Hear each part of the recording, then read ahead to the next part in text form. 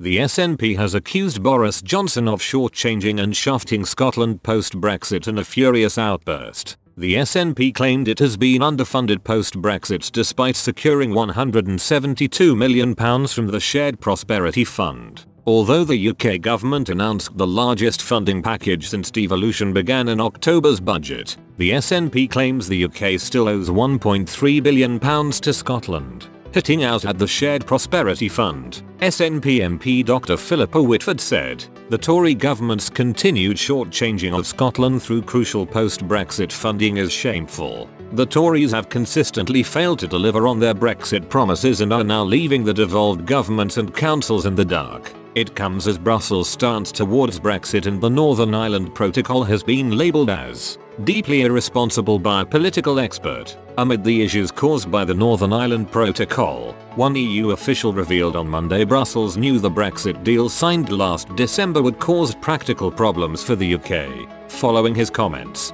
Ben Judah, senior fellow at the Atlantic Council, lashed out at the EU's stance due to the importance of maintaining the Good Friday principle.